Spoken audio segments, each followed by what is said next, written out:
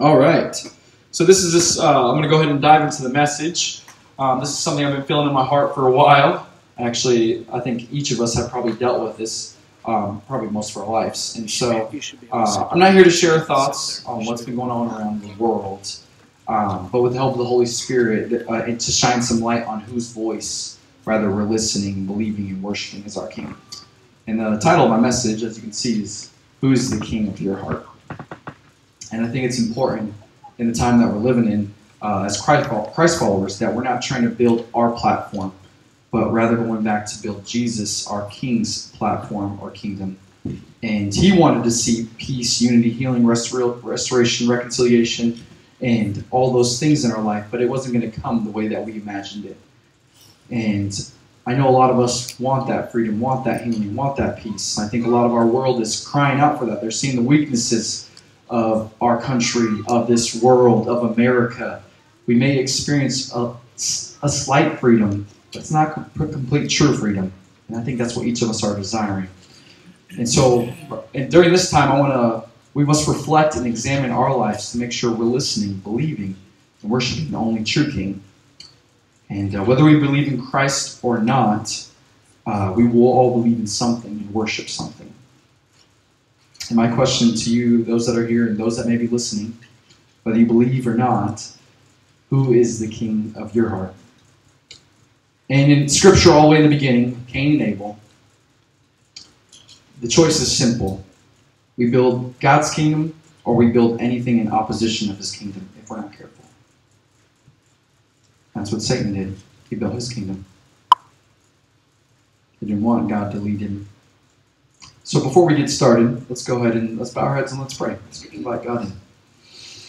So God, we just thank you, God, that your name is the name above all names. God, your name is holy. God, you are separate from all evil. There is no darkness inside you. And God, we came to not lift up any name, any other church name, but your kingdom in our lives, in our families' lives, and all those that may listen, God. I just pray, God, that you would speak to us. God, we pray that your kingdom would come, your will would be done, mercy and grace would be released. God, your mercy that draws us closer to your heart, to understanding who you are, God. That's the thing that draws us into understanding your love for us. And God, I just pray, God, that you would show us who you are. God, thank you that your mercies are new every single morning.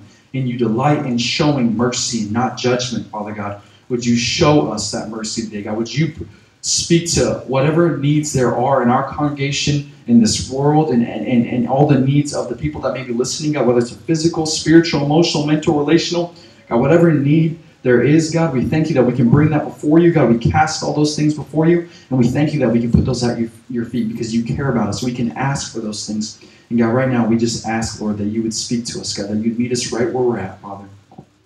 God, we pray that you'd speak to us during this time and during this word. God, help us not to believe anything else but your Spirit, God. Forgive us for believing anything else other than your word and lifting up anything else other than what you called us to do, God. We thank you, Jesus. We pray that you would speak to us during this time. We pray that you would help us not to go back to our old ways of living. Help us to extend the same love that you extend to us and help us to be saved by you, God. It's only by your power, by your love, by your grace, God, that sets us free. And so, God, would you speak to us and would you come and save us, God? In Jesus' name, amen. All right, so if you have your Bible, go ahead and turn your Bibles to Genesis 4. We're going to be Genesis 4 through 1 through 26. And so we're going to be the story of Cain and Abel. And before we go into that, while you're turning, I'm just going to go over some background. Okay? It's pretty simple to get there, too. Genesis is the first book of your Bible. For the kids that may be watching, it's pretty easy to get there. Just turn a couple pages, you'll get to Genesis 4, you'll see it. Prior to Cain and Abel, we see the fall of man and the need for and promise of salvation. And I think that's what we're seeing in America, too. I think you're just seeing the weaknesses of man. You're seeing the weaknesses in our government, and you're seeing that we can't experience true freedom that God desires to give to us. And so you see that. You see that at the beginning, and you're seeing it now. It's never left. In Adam and Eve's lives, we see themes that the human race is sinful, that we're all messed up, we all fall short. Sin spoils good creation, and thirdly, God will overcome sin. There's our hope. That's the hope that each believer looks to. At this point, though, in the time, it's not clear how salvation or freedom will come. And man, aren't we asking the same question? How are we going to navigate through this COVID-19? How are we going to navigate through all this protesting? How are we supposed to respond? What are we supposed to do? How are we going to experience freedom and salvation? Is it going to come through our government? Is it going to come in America? Is it going to come through a man? No. So where does our true freedom come from? Freedom comes in understanding to surrender and worship the only true King and to build His kingdom, not ours. God promised this in Eve's life after they had fallen, after they had messed up. Okay, it wasn't all negative, thank God. It was like, oh man, I got in trouble, but okay, there's some hope. He said this in Genesis 3:15, I will put an enmity between you and the woman, between your offspring, and he shall bruise your head, and you shall bruise his heel. This was the first hope of God's plan to defeat evil and restore His relationship with people, to bring salvation and freedom. This was also a prophecy of Christ being born by a woman who would be bruised. He would be bruised by an unjust death.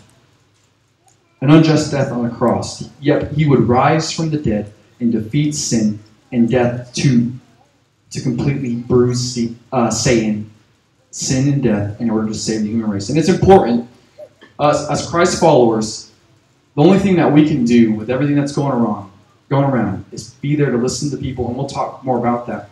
But to share, to point people, like our vision says, lead, love, and connect people to Jesus. Because He's the one that understands what injustice feels like. He's the one that has literally walked that. People we put on the cross, and He did nothing wrong. He did nothing wrong. And so He's the only one that can help understand each of us, what each of us are going through, and bring the healing. So when we see His love. And that's the only thing as Christ followers we can do, is point them back to His love. Adam and Eve couldn't be in the presence of God no longer or have a voice. I think a lot of us are seeing that with everything that's going on. Everybody wants a voice. Everybody wants to say. That's how we were created. We were created to have a voice. Okay? But I don't think it's wrong to share your frustration. But there just needs to be some redirection. It's just like having a little kid, like a little boy, who's really destructive. When you're building a tower, he comes and just wrecks it, just destroys it. You don't spank the kid and tell him, no, don't do that. You redirect him. Give him some redirection. Here, this is how we do it. Okay, and the same thing is with our world. They just need some redirection. And as a Christ follower, as a Christian, that's what we're supposed to be doing. Redirect them back to Christ. That, hey, your voice isn't found in this world. It's found in your Savior and your personal relationship with God. That's right. Okay, I'll hurry up. Okay, I'm going to get in trouble here because I'm not even in the message yet. It was stripped from them because of the fall of man. And we lost our voice. We lost our say. And that's what people are seeing. That's what we're beginning to notice. I think all of us, even me growing up, I wanted a voice. I wanted to say. I just wanted to be heard. I think all of us experience that to a certain degree. And because of the fall of man, the choice is simple now for man. There is really only two ways in two races. To follow God, to live for God, or to live an ungodly life. Those are the two ways in two races. And we see that beginning all the way from Cain and Abel. One builds God's kingdom, one builds the enemy's kingdom. And we're going to see that. Okay? All right, so go ahead. Let's go ahead and jump into our scripture here. Now we're getting started. It's okay? All right. All right, picking up in verse 1. Adam lay with his wife Eve. She became pregnant and gave birth to Cain. She said, with the help of our Lord, I have brought forth a man. Later she gave birth to his brother Abel. Now Abel kept flocks, and Cain worked the soil. In the course of time, Cain brought some of the fruits of the soil as an offering to the Lord. But Abel brought the fat portions from some of the firstborn of his flock. The Lord looked with favor on Abel and his offering, but on Cain and his offering he did not look with favor. So Cain was very angry, and his face was downcast. Then the Lord said to Cain, why are you angry? Why is your face downcast? If you do what is right, will you not be accepted? But if you don't do what is right, sin is crouching at the door. It desires to have you, but you must master it. Now Cain said to his brother Abel, let's go out to the field. And while they were in the field, Cain attacked his brother Abel and killed him. Then the Lord said to Cain, "Where is your brother Abel?" "I don't know," he replied. "Am I my brother's keeper?" The Lord said, "What have you done? Listen, your brother's blood cries out to me from the ground. Now you are under a curse and driven from the ground, which opened its mouth to receive your brother's blood from your hand. When you work the ground, it will no longer yield its crop for you. You'll be a restless wanderer on the earth." Cain said to the Lord, "My punishment is more than I can bear. Today you are driving me from the land, and I will be hidden from your presence, and I will be a restless wanderer on the earth. Whoever finds me will kill me." But the Lord said to him, "Not so. If anyone kills, he will suffer vengeance 7 times over." Then the Lord put a mark on Cain so that no one who found him would kill him. So Cain went out from the Lord's presence and lived in the land of Nod, east of Eden. I'm going to stop right there, and we're going to break down some scripture here, and then we'll continue towards the end with the rest of the chapter here. But, okay, so in Cain's life, we see, okay, he's the firstborn, but his vocation or his gifting or calling was founded under the category of being a tiller of the ground. He took care of the plants, whereas Abel was a keeper of the sheep who took care of the animals, okay? And so in this story, we're going to find 2 kingdoms that emerge from this, okay? We're seeing it all the way from Adam and Eve, the consequences of Adam and Eve, but you're going to see 2 kingdoms emerge through the lives of these two boys here. Let me come in, okay? And so, Cain took care of the plants, Abel took care of the animals. God provided, but it's important to understand that God provided 2 sons to perform both important roles. One that provided foods and fruit from the plants, and one that provided hide and wool, clothing, and warmth from the animals. If you go down to sacrifices, in their sacrifice here, both of them bring a sacrifice, and these sacrifices were the first sacrifices of the human race. And that's what would follow after, throughout the Old Testament, you would see a pattern of that. But sacrifices were offered after the fall, and the presupposed the spiritual separation of man from God, and they were designed to satisfy the need of heart and for fellowship with God. But in this case, right here, in this case, the offerings or sacrifices were expressive gratitude to God, to whom they owed all that they had. The offering wasn't so much about God's love for Cain and Abel. I think it's easy missed and interpreted that, oh, God didn't care about Cain. He loved Abel more. He accepted his offering. And how true is that today, man? When we bring something to the table or a gift or a talent of ours, and someone doesn't accept that gift, or it's not the idea that was first, how quick are we to be like, oh, you don't accept me. You don't care about me. You don't love me. And that's not the case at all. And that's how Cain was feeling. But that wasn't the case. So this offering was an offering or a sacrifice, an opportunity for Cain and Abel to show their love for God.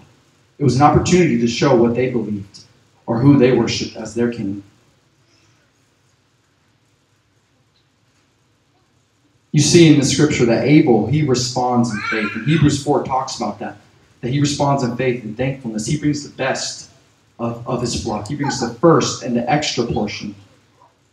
Cain merely brought his offering just to keep on good terms with God, just to do what he asked.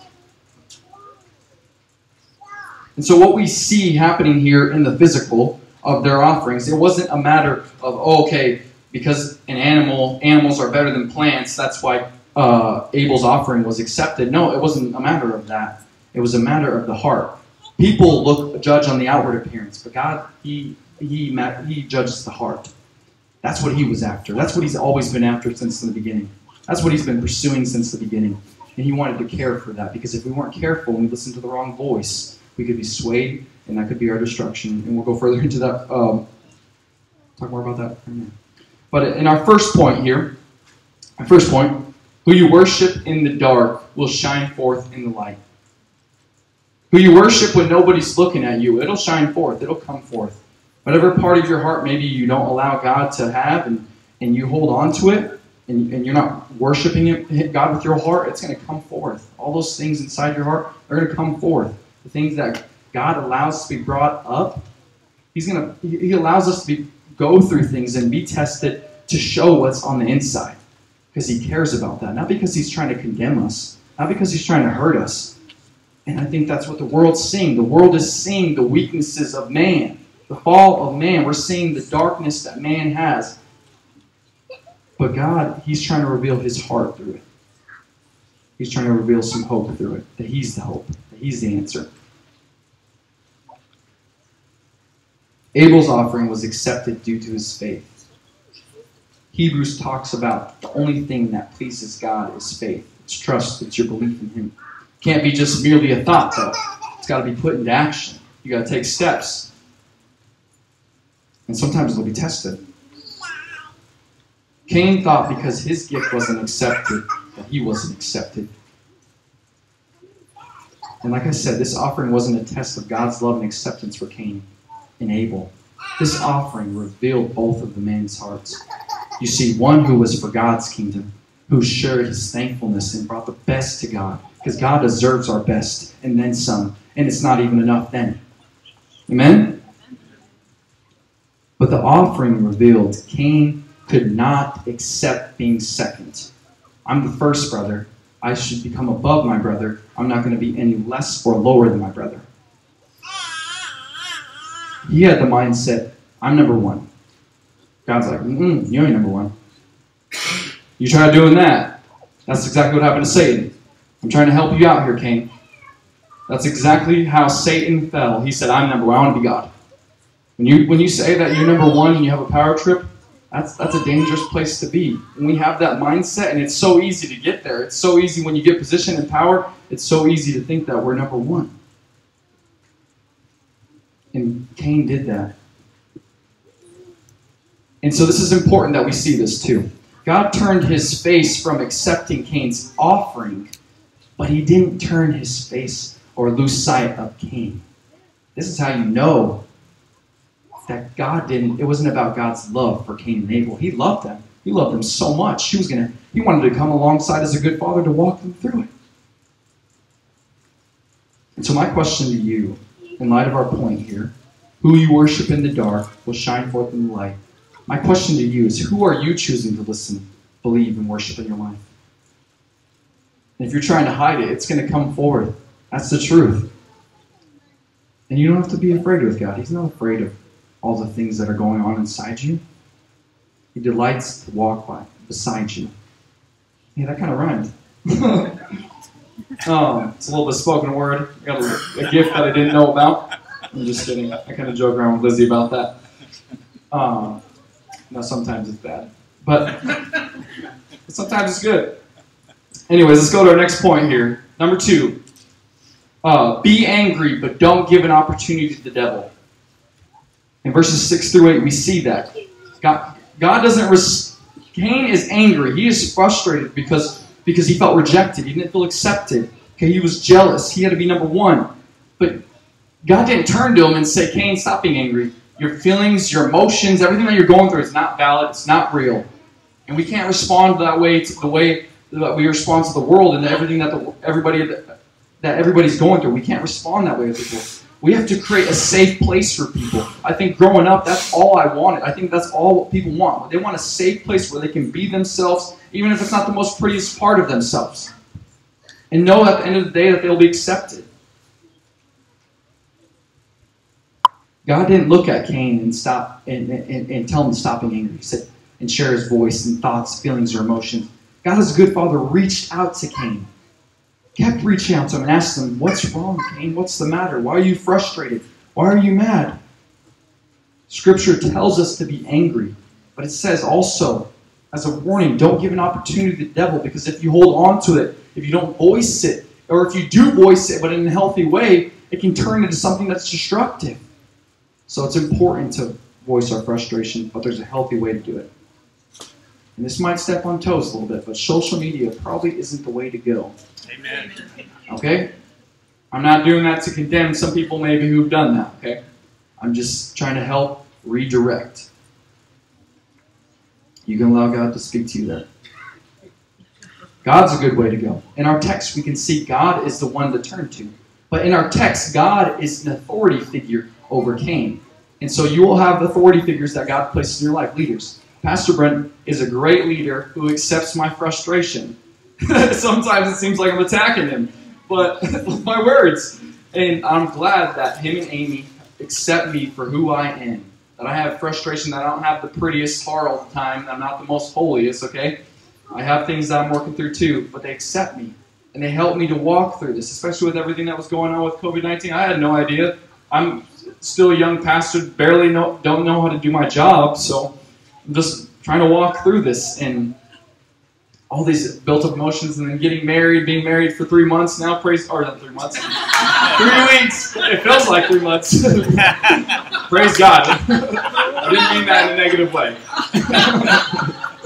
But I'm glad we can laugh about it. To ease the mood a little bit, I guess. Sorry, Lizzie, I hope you don't hate me after this. Hopefully, talk. Hopefully she's not frustrated with me after this. Anyway, Cain's face had turned from the face of God. You see that because there's no response in verse, and when God asks him, "Why are you angry? And why is your face downcast?" In the Greek, if you study, or in the Hebrew, if you study that, his face literally turned from the face of God.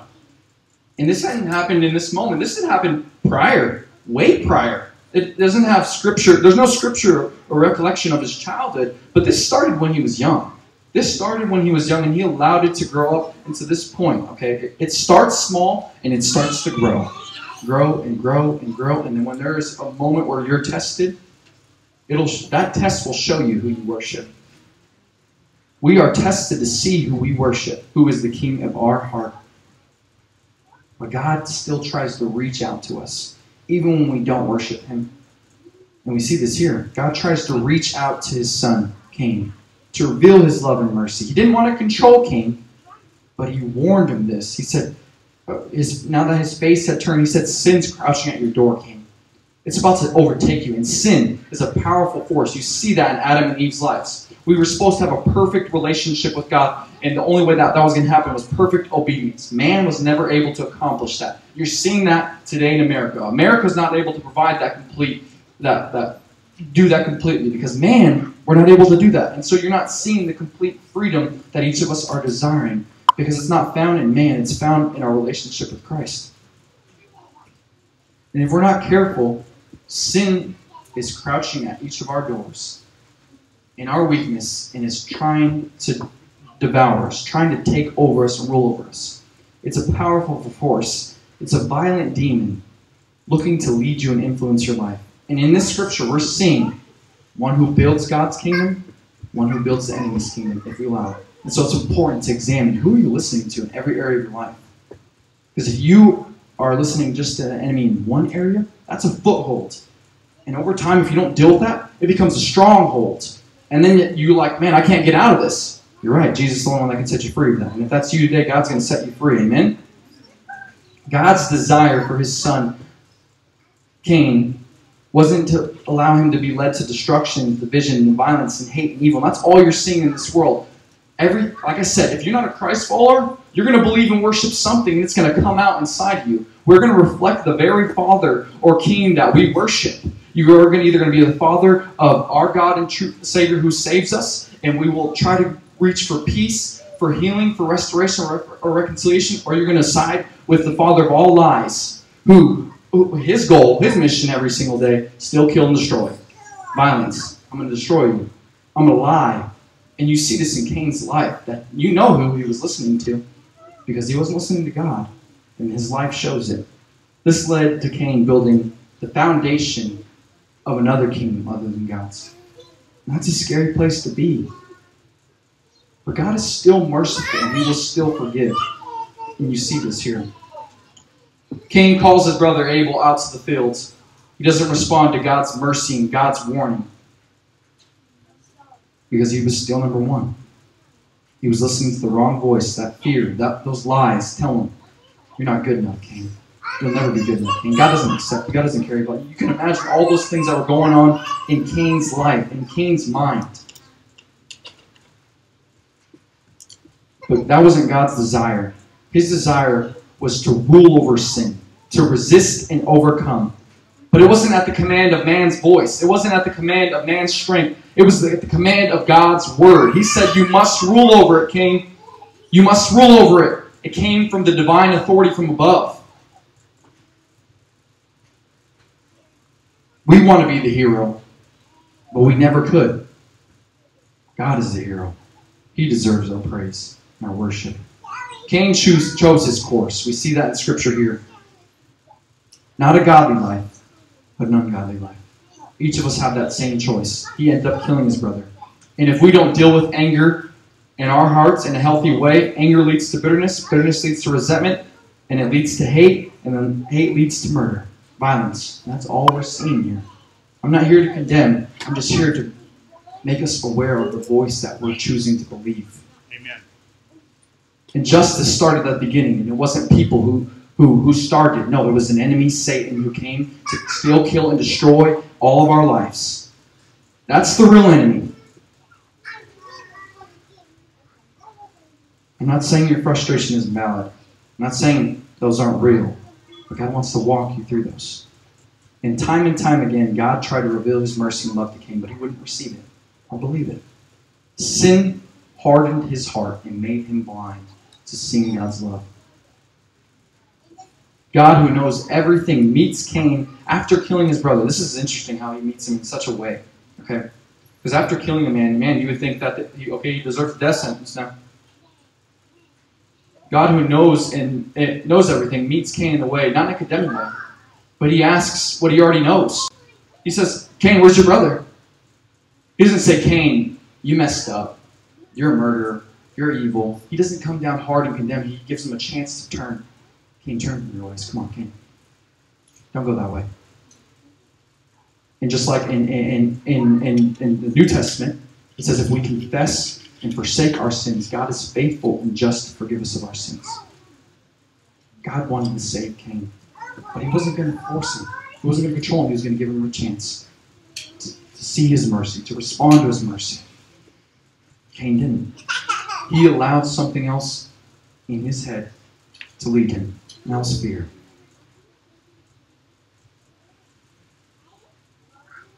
He allowed the wrong father to lead him. And we know this to be true because we see how he responds. He was reflecting the characteristics of his father, the father of all lies. He just committed a murder, and he turns to God and says, I don't know where my brother is.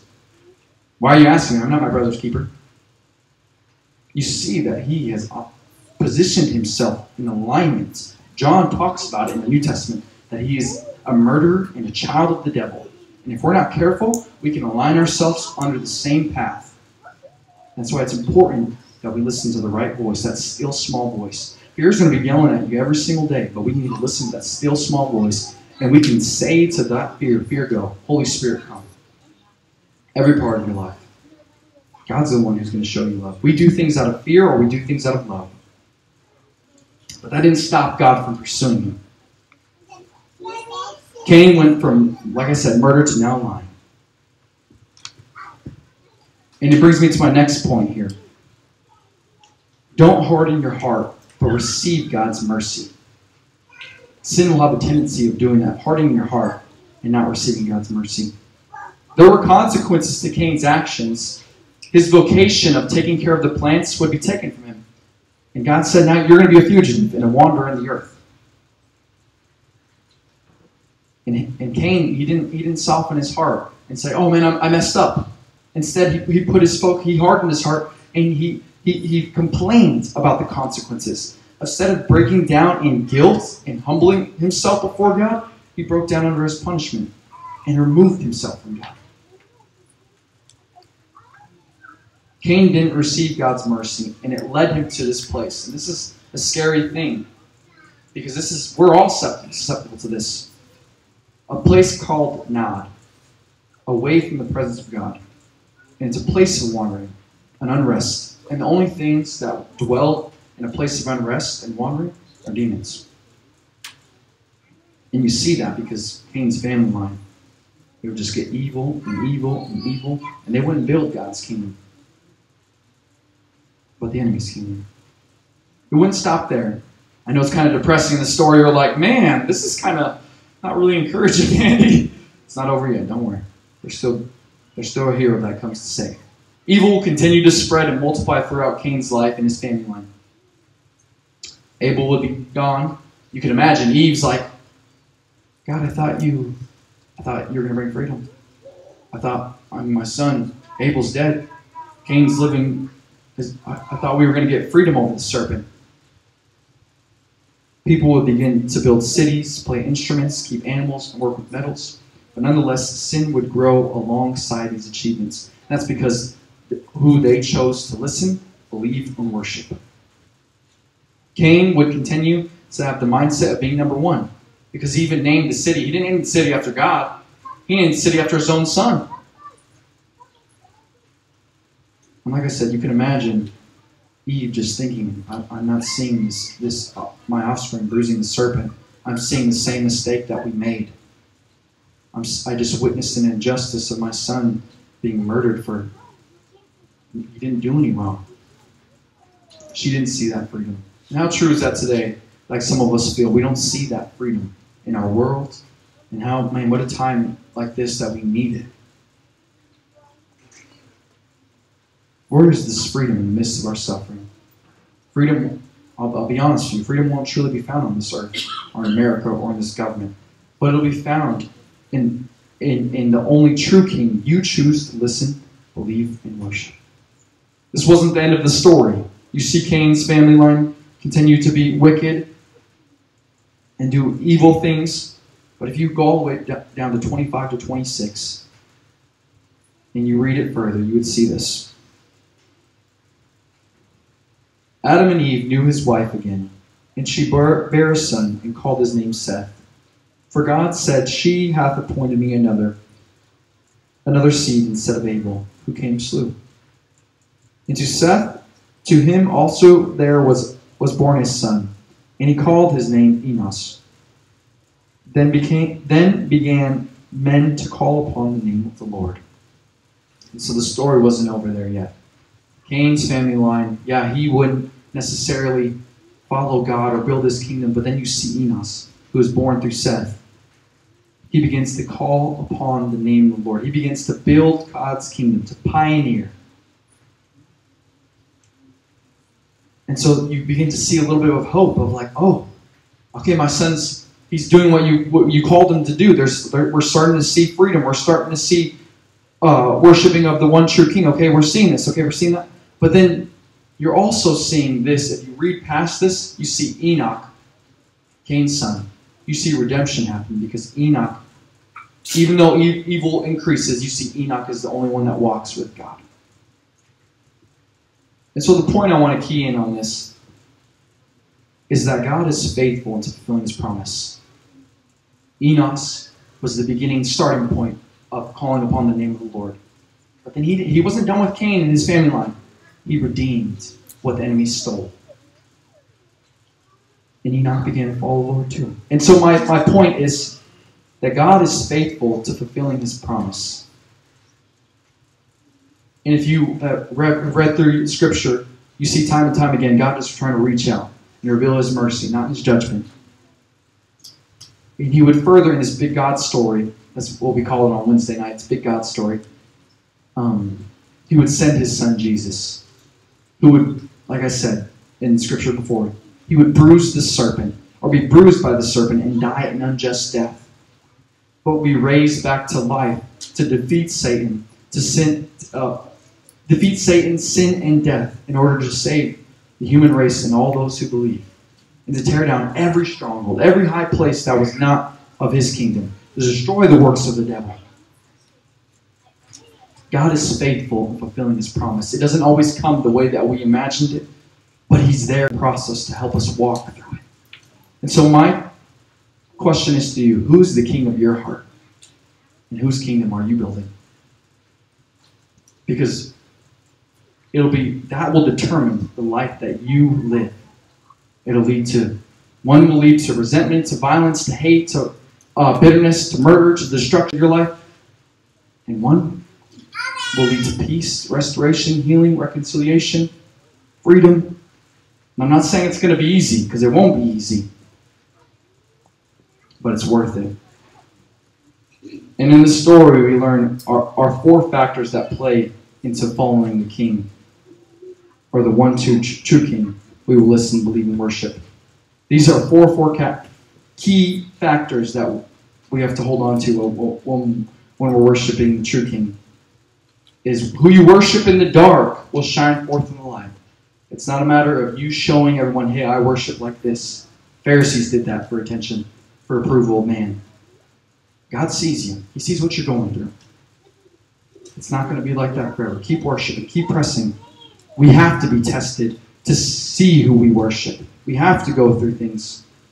But He's going to be there with us. We're going to get frustrated, but don't give an opportunity to the devil. Don't give him a foothold. Don't give him a stronghold. If he has a stronghold, God's going to break them in Jesus' name. Don't harden your heart, but receive God's mercy. And know this, God's faithful in fulfilling His promise. So we're going to have the musicians come at this time. Maybe you've never heard the story of Jesus and what He did for us on the cross, and this is the first time you may be tuning in, and you don't know who the King of your heart is.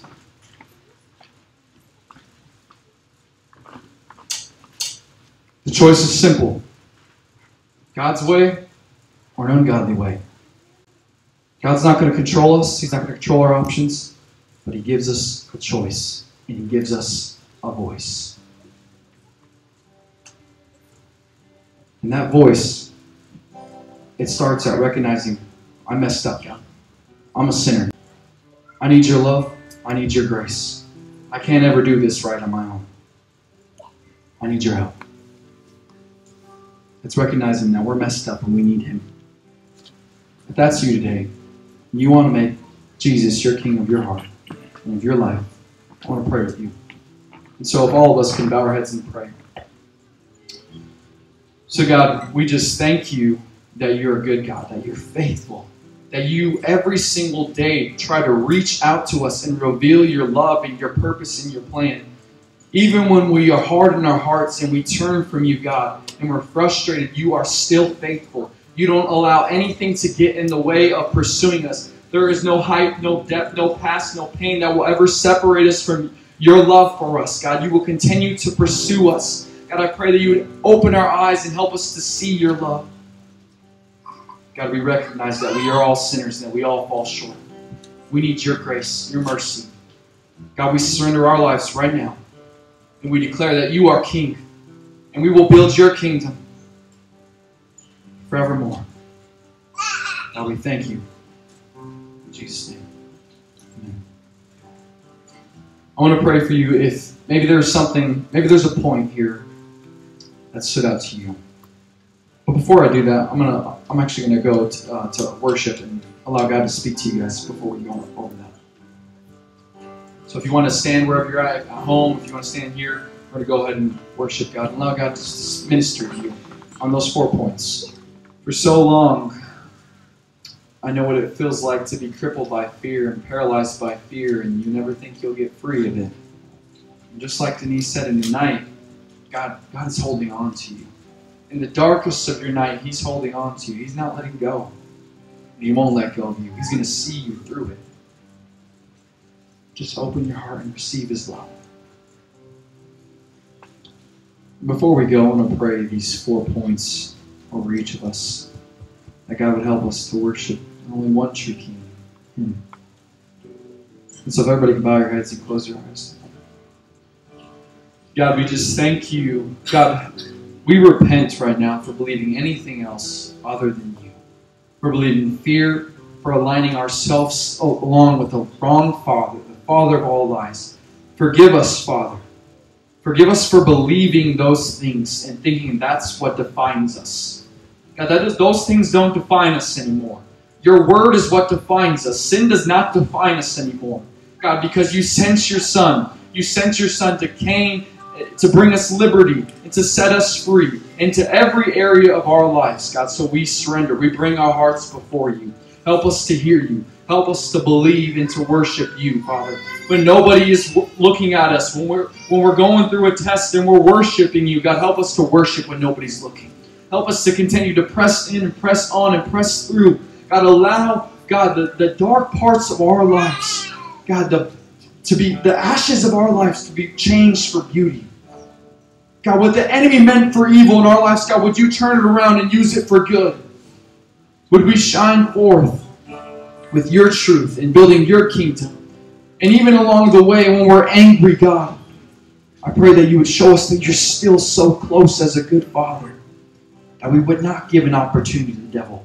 We would draw near to you, that we would resist the devil. We would express our frustration, but try to hear your heartbeat.